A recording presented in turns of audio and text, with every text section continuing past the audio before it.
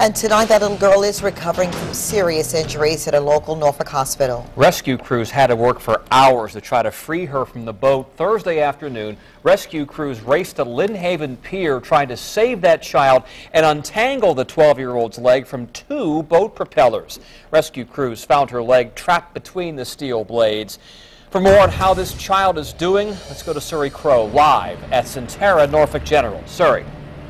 Tom, in fact, there's a Nightingale helicopter landing right now, and that is how this child arrived here at the hospital yesterday.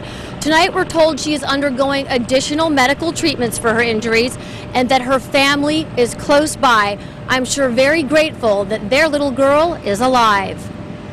It's the kind of situation most grown-ups would cringe at the thought of, but a 12-year-old girl, her leg trapped between vicious blades of metal, held her own, and it very well may have saved her life. The girl was a trooper. Even the seasoned rescue crews who raced to her aid were taken aback by the horrible scene. And it sucked her leg straight in between the front one and the back one, and then the blade was inside of her thigh.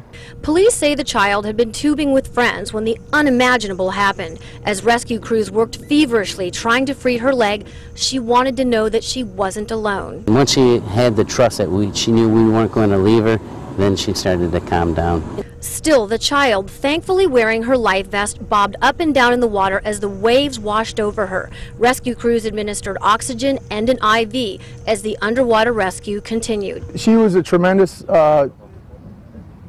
I don't know how she did it. She didn't complain until we started moving the prop to get her out, and we explained to her that, hey, we have to do this to get you out.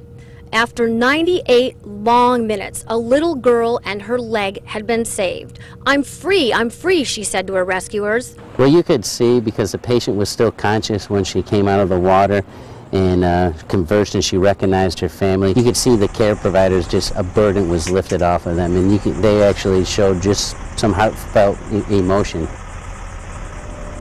That's right. Speaking with these rescuers today, I could tell a lot of them were very touched by this rescue. One thing to point out, she was wearing her safety vest, and the rescue crews say that was an integral part of their ability to save her and her leg.